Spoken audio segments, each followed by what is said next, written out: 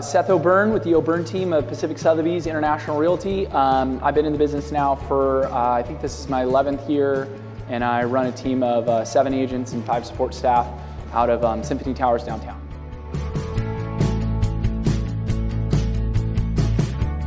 My main takeaway is excellent customer service is not convenient, and it's not even that profitable.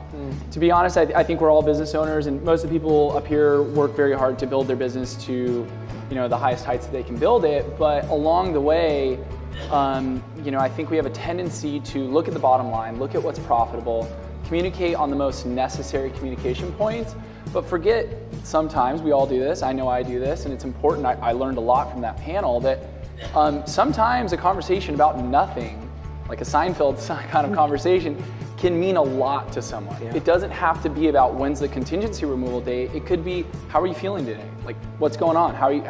Psychologically, what's going on right now? And that woman that was up here was so funny. Had such a great personality about the fire alarm. Yeah. Probably some of us kind of shrugged and go, that's a fire alarm. Like, anybody can fix that, right? But the reality is it necessary? Is it in the contract that the realtor fixes it? No. But that's great customer service. I think it's that kind of above and beyond that we all should keep on working. And interestingly enough, when we went through and said, what's the expectation for you on a return phone call? It was like 24 hours pretty much across the board. Yeah. So if we can't do 24 hours, right? That's just, we shouldn't be in the business, right? So yeah, I mean, to me, what I took from that was the bar is not that high. If you're amazing, you stand out in this business for sure.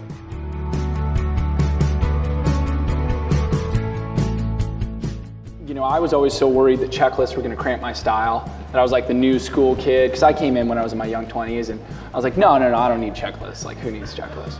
But I read The E-Myth, which is a great book if you haven't read it, and in there's a quote from the guy who founded IBM, Bill Watson. He said, in order to become a great company, we need to start acting like a great company before we ever became one. Love it. And I think organization is, you'll never, ever, you could have a flash in the pan month, but you'll never be a truly sustained top producer with really good customer service unless you have a checklist. And as long as it's like if you clean your room, you can go play. Like, you can go have fun, you can put your own personality into the business, but you have to make sure that you clean your room. And that's what a checklist is. One of the things I've instituted is, it's been, for me, I don't know about you guys through the recession, but it's kind of like the tale of two businesses. We shrunk during the recession and then regrew our business. And I first started hiring brand new agents because I like being able to train them, no bad habits, right? But the problem is handing off those clients that call in to brand new agents is bad.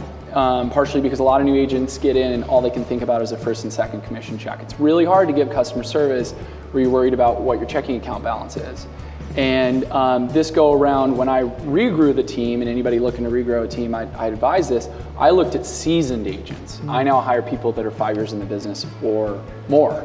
And you might not get the same splits with them, but the customer service is huge. And I kept on hearing this panel of consumers talk about how they did feel like they were passed off in some cases. And I think if you're being passed off to a seasoned agent, it doesn't feel like, it feels like true teamwork still. And I think that's important to consider if you are building the team.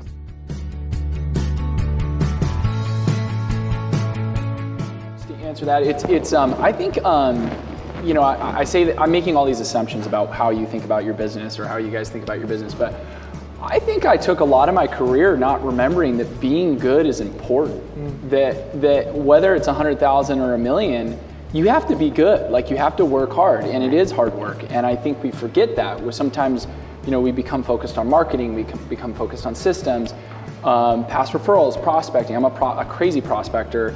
I'm so focused on that, I forgot, wait, I gotta do my job well. And I think at the end of the day, any consumer wants a good job to be done. And my largest transaction came from a rental. It started out as a rental. I don't even know if I ever cashed that commission check.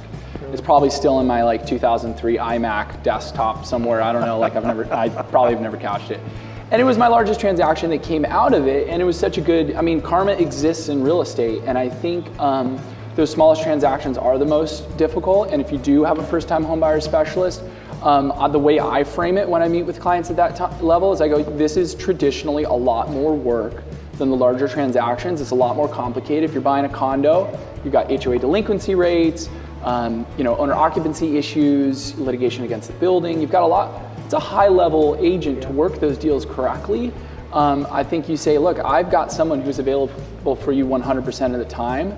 Any other time you need me, you call me too. Here's my cell. And I think if you sell it as a benefit, and I think it truly is, the client will be happy.